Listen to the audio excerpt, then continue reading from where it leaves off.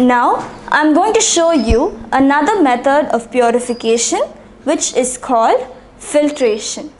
A bowl,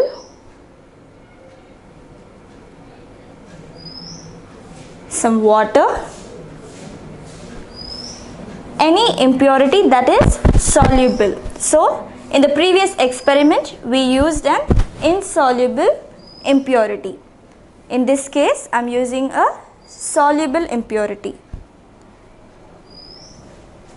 You will need another glass to transfer the clean water, and you will need filter paper. So shall we begin? I will first pour water into the bowl.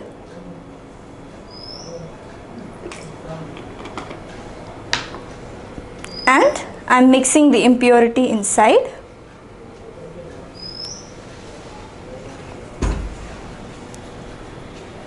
Notice that the impurity is soluble in water. It is dissolving in water. For the next step, I am taking the filter paper, which is in a circular shape, and I am folding it to make it a cone. So we normally use conical shaped filters. So did you see how I did that? I'll show you once again. So take a circular piece of filter paper, fold it in half and then in four, and you have a cone on top, a conical shape. So now I am placing this over the mouth of the cup.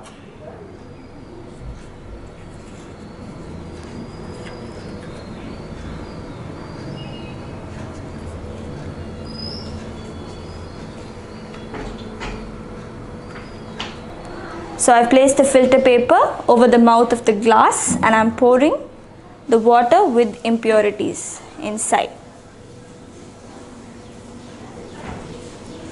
So as I told you, this method of purification can be used for water that has soluble impurities.